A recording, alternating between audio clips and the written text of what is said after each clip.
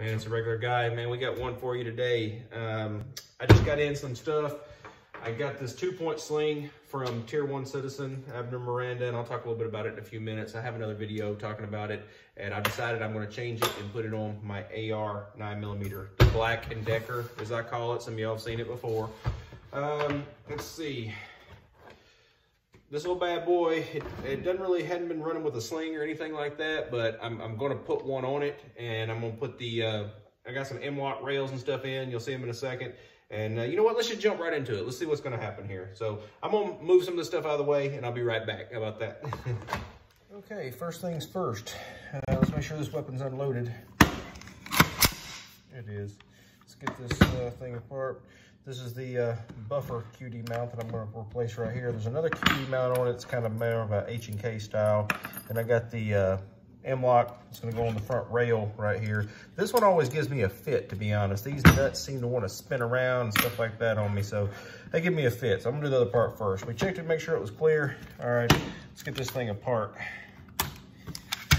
There we go. This AR is a little bit, tolerance is a little bit tight on the upper and lower receivers. It's kind of hard to get apart, to be honest. I'm going to set that over there, and I normally just use, if you've seen my disassembly video, I normally just use the charging handle there to press down a little detent in here to get the buffer spring out. There's a reason you take the buffer spring out. I'll show you why here in a minute. Let's see here. Where's my little tool at? I'm going to use the little one right now. Sometimes I have use a big one, but this is a little one. I just kind of keep it attached to this cleaning kit. And sometimes these things give me a fit, but all right, I think we got it going here. Just spin this castle nut around. I'm just going to do it back it all the way off. Now there's a little spring in here. You do not want it to fall out because it will kind of jump out and go everywhere. All right, the spring, you can see it, it's in there. This plate holds it on.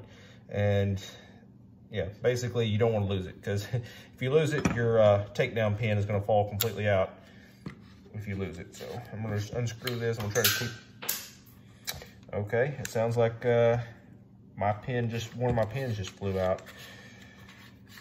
I'll find it in a second. See, this is what I was worried about. I should have kept pressure on the little, there's a little plunger spring in here that's holds your buffer tube in, and I didn't keep the pressure on it, and it slipped away and shot right off, which can happen. All right, so that's out, and then that's off. All right, part one complete. Okay, as you see, I found the little detent spring. It was like 10 foot over that way. That's the reason, like I said, you don't want to let this thing go off of there, because it's like heck trying to get this thing to find it again and go back, especially if you lose the spring out of it. All right, I'm gonna put my little QD on here. Let's see if this thing's gonna work right. Get it lined up. There's a little detent in here that can only go on one way. Actually, it looks like the little detent in here is slightly too long. You know what?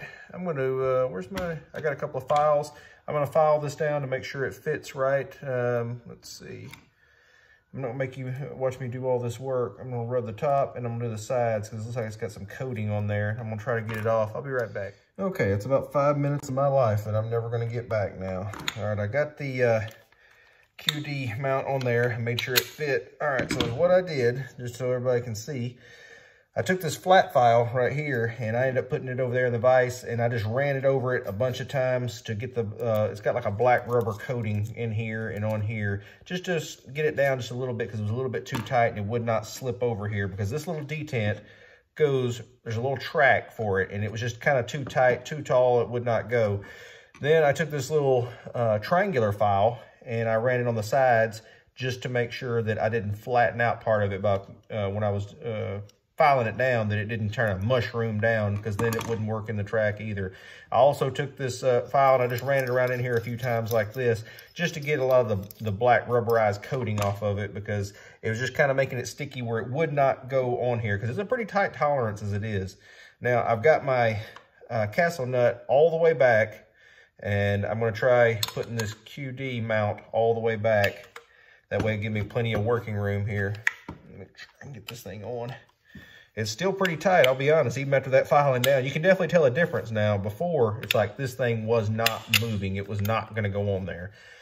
All right, now, just to show, that spring and the little detent right here, it's just basically holds your buffer in, and your buffer and your buffer spring assembly. So this is going to have to be pressed down with pressure by my thumb when I'm putting it on there, or my index finger, which one. I'm going to try to hold it with my thumb currently. All right, and this spring is in there that holds in my takedown pin. I'm going to try to spin this as far as I can to get it on here. So let's see what's going to happen. I'm going to go with the righty-tighty, lefty-loosey. I'm going to try to move this back as far as I can so I got the maximum working room I can.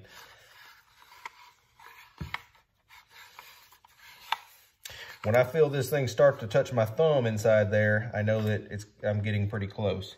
All right, I'm feeling it touch my thumb, which means I'm getting close in here. So see, it's holding down the takedown pin in here, which is what I'm looking for. Let me see if I can get one more turn. I may not be able to because of this little spring right here. Let me see if I can press this spring and get one more turn out of this, just to make sure. I guess not. Looks like I'm gonna have to have one more turn. See, it popped out right there. That shows it's not quite far enough in there. So I need to get, but this QD mount is big and round, and I don't know if I'm gonna be able to get one more turn in this or not. So let me press down on it. I'm gonna try to keep this in the camera where you can see it. All right, I got past it. Let's see here. I'm gonna press this spring in. Yeah, this is the flat one.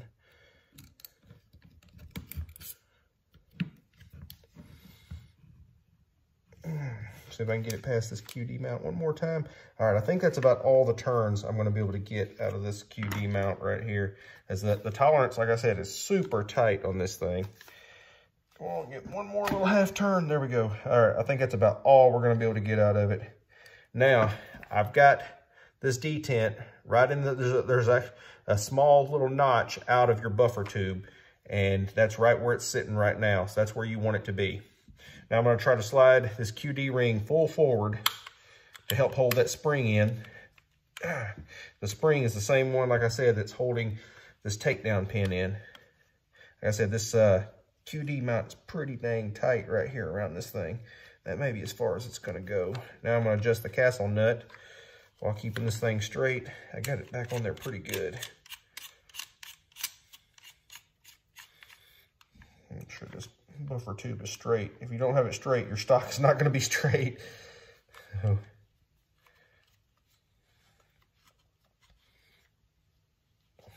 right, now see if I can turn it in the camera where I can get this little hook on here. Doesn't take a lot of pressure to tighten up this castle nut, but just putting a little bit in there. All right. I noticed there's a little space right here, but it doesn't really matter. It seems like there's a good snug fit in this QD mount right here.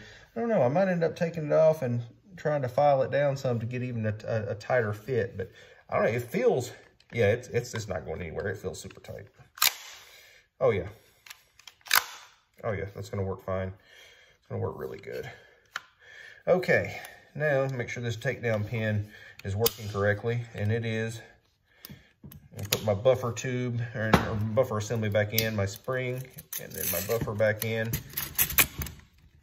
There it goes, and it's held in place. So, all right, that seems to be that's working pretty good. I might end up trying to make some kind of spacer or something for this thing. I mean, it feels fine, but I don't know. It just, you don't notice it unless you like look with a microscope. You know, I just don't want it to look janky or something. So, all right, now we'll move on to the real pain of my existence. Okay, the real pain of my existence. It's always these MLOK mounts. I'm telling you, I don't know why, that they give me a fit for some reason. Some people out there are probably like, oh man, it's easy, but I don't know, that they give me such a fit you wouldn't believe, because they get to spinning in there and I can't get them to go the right direction. All right, well, this one's on like lockdown on this one. I don't know if it's got Loctite in there or what. Let me get this thing. See, that's what I get for not having my equipment already prepared, but I just kind of just opened it up. All right, I'm gonna try to get this put in there. I'm gonna try to keep it in the camera the whole time where you can see the MLOK. Like I said, if you mess with the MLOK very much, you probably hate it like I do. All right, there's that. I'm gonna reach in here with this and I'm gonna turn them just slightly so that they're, make like a little T-junction and see if I can get this thing to actually catch right. Because if you don't, it's just going to spin around in there like crazy. if I get this the first time, this will be the easiest MLOK setup I've ever done. You know what? I think this is the easiest one I've ever done. Most of the time they're spinning for 5 minutes on me. All right, there's that. Let's see here. A little tight, extra tight on both of these. Make sure one last little tighten. All right, we're good. All right. Now the reassembly, now that I have it on there. And I went over there and got my QD sling because I'm about to put it on there. This is actually a QD sling I got from Tier 1 Citizen.